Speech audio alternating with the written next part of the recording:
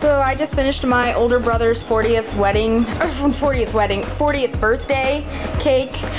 This was kind of requested by him, and it's a first for me. It's a dragon that I hand sculpted and hand painted, and I made all these candy little jewels, as you can see, and it says happy birthday Sean, and I did the cake board, fondanted it and did it in cobblestone, and then I made 2 little book cakes. This was my first experiment in it, and it's, as you can see, it says footloose and fancy at 40 and life begins at 40.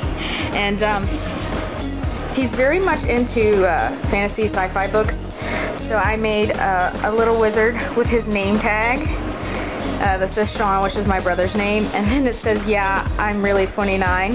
And these are the little books that I made. And I'm going to turn around so you can see. There's not much decoration on the back, but I did 360 of the dragon. He's fully sculpted and he actually looks amazing.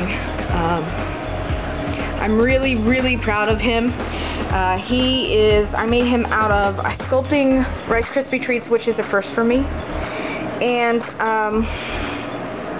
modeling chocolate and gum paste, and then all these cute, adorable little candy gems you see here. I did myself out of molds, and I made hard candy, which is not very fun because you burn yourself a lot. So anyways, I'm just really thrilled with the way it looks overall. It's amazing. I did quite a bit of detail work on it,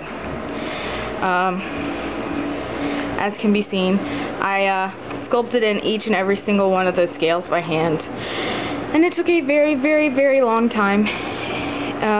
But overall, I'm very thrilled with the way, you know, it turned out. It's amazing. I'm pretty proud of myself, so I hope you guys enjoy it.